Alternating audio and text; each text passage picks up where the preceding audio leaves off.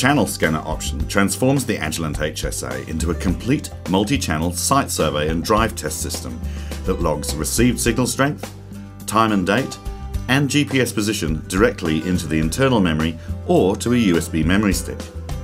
No external PC is required. The GPS receiver is built in, and the external GPS antenna has a magnetic base. The HSA's battery lasts up to 4 hours, but with the optional DC adapter cable, you can operate indefinitely from the vehicle's cigarette lighter socket. Here, we're using list mode to measure an assortment of broadcast, airband, mobile phone, and UHF telemetry channels. We can enter up to 20 frequency channels to be scanned, and these can be any combination of frequencies within the range of your HSA, up to 20 GHz on the N9344C model we're using here. Best of all, we can set a different channel bandwidth for each frequency. This is vital for accurate amplitude measurements of spread spectrum transmissions, plus we can still select narrow bandwidths for narrowband analog or digital land mobile radio transmissions. The HSA can be set to sweep as fast as possible, delayed by a user-defined time interval, or we can enter a user-defined distance interval, as we're using here.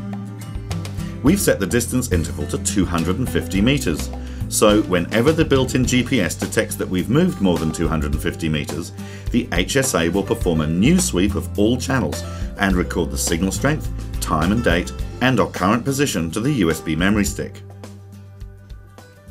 So first we'll press the green preset button to remove any strange settings that a previous user may have set up within the instrument. And before we do anything else, I'm going to turn on the GPS. So I'll press Shift, System, More, GPS, and the GPS is already on. I can have the GPS info displayed at the top of the screen. And if you want to see how many GPS satellites the GPS receiver is currently receiving, press the GPS info button and you can see here on the screen. We don't have too many because the studio has a steel roof. Next we press the Mesh button and Channel Scanner. The buttons down the right hand side are Scan Start, Scan Mode List. The choices there are either a list mode or the top N5 or the bottom N5. And we can here recall a previous list of frequencies that we've been scanning. But in this instance we need to create a new list, so I'm going to press List Edit, Insert, and the first one will enter a frequency of say 96.1 megahertz and a bandwidth of say 10 kilohertz. Should be wide enough to capture the carrier height. Now here I'm entering a custom frequency, but if the channels that you're scanning are from a known frequency standard such as WCDMA or GSM, then in fact the edit method we can change to standard and recall one of the signal standards as shown here. I'll go back to custom, seeing as I'm going to put in my own set of frequencies. I'll insert the next one. We'll go for an airband frequency, the local ATIS transmission, 120.9 megahertz, and I'll set the bandwidth to say 1 kilohertz. Again, that will be wide enough to capture the carrier of that transmission. And I'll add a few more.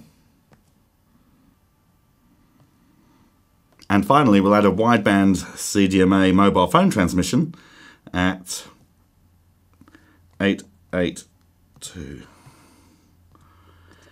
And that will have a bandwidth of 4 megahertz. We then press Apply, and the channel list is in there ready to scan. A couple more things though regarding the setup.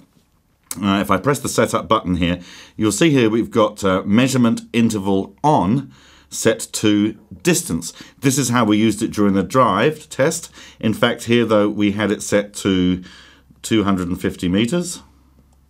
What that means is that the analyzer will pause and not make a new measurement until it has moved a distance of 250 meters from its previous measurement point.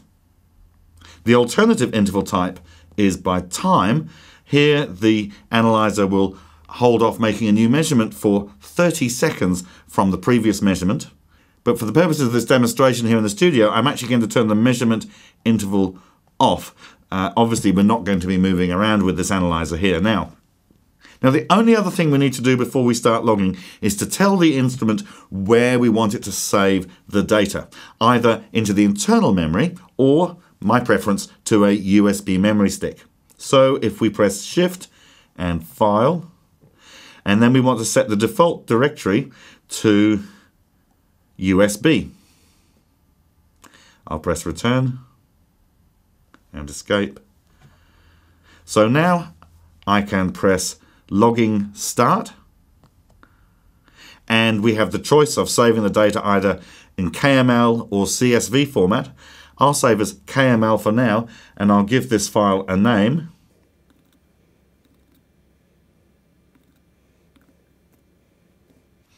And now if we press Scan Start, the instrument will start scanning as fast as possible because we have no delay parameters set up.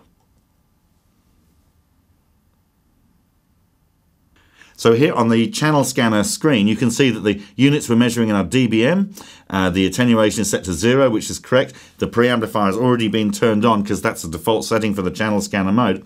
In the left-hand column, we've got our 7 channels, our 7 frequencies that we entered with their ID number, 1 to 7.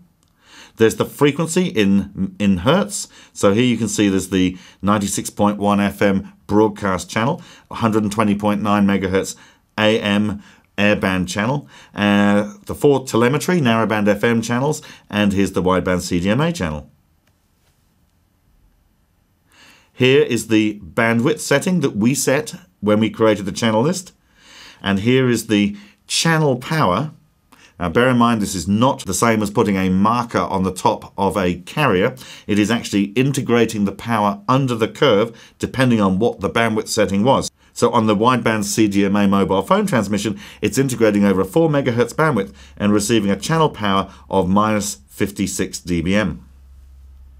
You can see the bars here indicate the signal strength by the length of the bar, but also color coding, red being the strongest and blue being the weakest.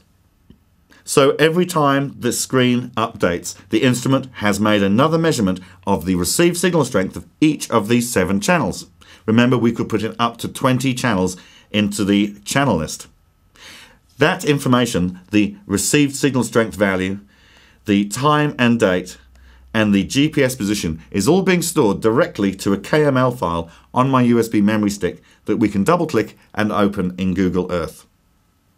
Now, another way we can display the data is if I press Shift Display and now select the display mode to be time instead of bar, you'll now see that this is these bars now have got time on this axis, and the color represents the signal strength. So you can see as we're driving along, the transmission may get stronger or weaker, and that is represented by a change in the color on the bars. We can also freeze this display at any time we want and refresh. The channel scanning and logging was not stopped. All we'd done was frozen the display. I'll press display mode back to bar. There are various ways we can sort the channels on the display here. For example, I can turn the threshold on, currently set to minus 100 dBm, and any signals lower than minus 100 dBm are now blanked from the display. They're still being logged, but they've just been hidden from view. I'll turn that back off again. Now, instead of sorting by ID number, we can sort by power level. Let's change the sort order to down instead of up. So with sort by power and the sort order set to down, the strongest signals are at the top of the screen. But if, for example, this channel here became stronger as we drove around, the list would be reordered and this channel here would be put nearer the top of the list. And to stop the scanning and logging, we simply go back to the channel scanner measurement menu and we can press logging stop and scan stop. All the measurements we've done so far have had the scan mode set to list. That's where we have a list of user-defined channels or frequencies that we're driving around and measuring the received signal strength of. But there's another scan mode that's especially suitable for certain applications. If I press scan mode and select top N5 and return, and now we press what's now the range edit button.